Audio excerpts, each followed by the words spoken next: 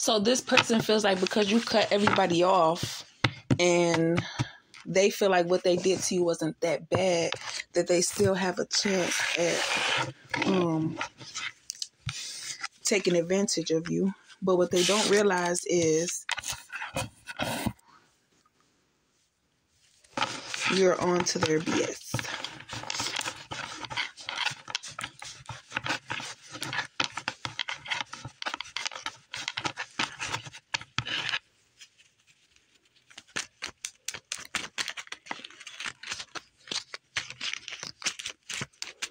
Because they may not have done nothing to you recently now, but back in, like, at one point, they tried you.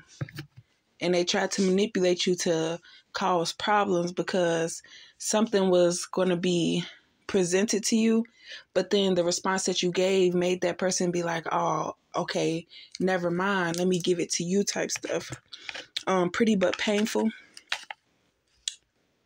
So now it's like you have no sympathy for these people because you realize that every event that ever happened was to make you look like the problem instead of helping you with your situation so that they could benefit from it.